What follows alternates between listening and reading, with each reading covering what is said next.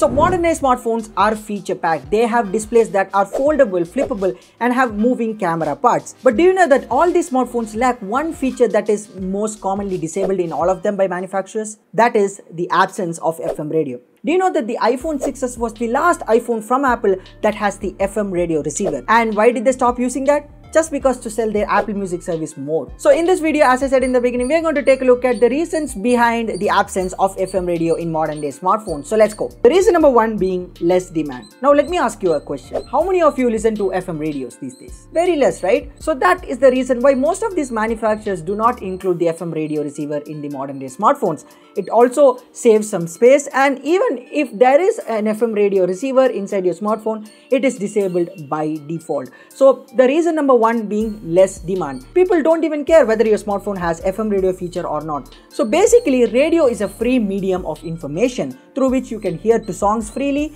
through which you can hear to news freely. And this affected a lot of businesses like the music service streaming platform and the news streaming platform. So usually when we want to hear to some music, before we used to tune into a radio station and we used to listen to music for free. Even Wikipedia these days asked us a 25 rupee donation for them to continue serving you. Yes, they do give you free information, but still even they need some money, right? So likewise, radio is a free form of information, and if you promote FM radios being in your smartphone, then you won't opt in for subscribing for things like YouTube Music or Spotify or Amazon Music or whatever it is. So disabling FM radio chip by default is a very good solution for all these manufacturers to make the other businesses earn more, like what Apple is doing right now. The reason number two is being a limitation of a hardware. So basically, if you want to hear to a radio station, you tune into a frequency which that radio station is available at. So like that, every country has a different type of tuning. And say for example, if your phone is tuned for Indian FMs, if you take your phone to another country, your phone can't even reach to the nearest radio stations that's there in that particular country. So these days, smartphones are produced in a very large quantity. Say for example,